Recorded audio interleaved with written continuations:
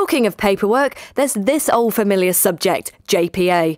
Hope you know your uckers. First thing that I want to do is check that everything's up to date on JPA, so let's go through some of that. JPA is really important. It's the backbone of your career progression. So whatever you want to achieve in the naval service, it really does all start with JPA.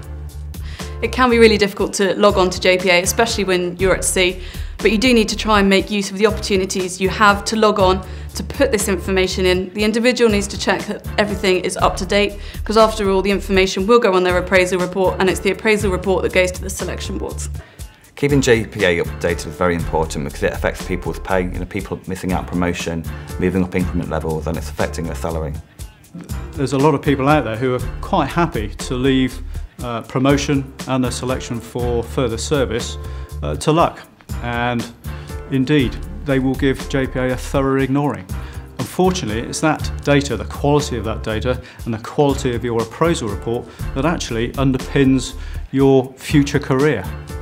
It is. At a selection board, you're not physically there in person, so the only thing that speaks for you is your appraisal report. So you need to make sure all the boxes are filled in, blank boxes don't reflect very well on you, and make sure the information is up to date. You realise how important it is that we set you some proper objectives. It's going to help me when I come to writing your report.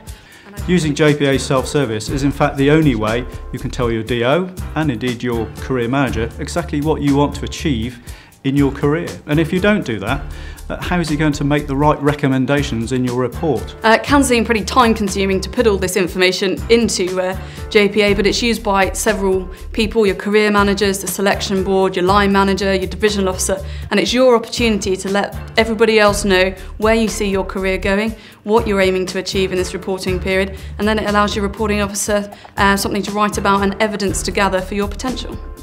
The system's there to help people, so if only people will just log on regularly and check their competencies, it will help them in terms of promotion. So it's all about taking responsibility for JPA, taking responsibility for your appraisal report, and I'm sure you'll get the recognition that you deserve at the selection boards.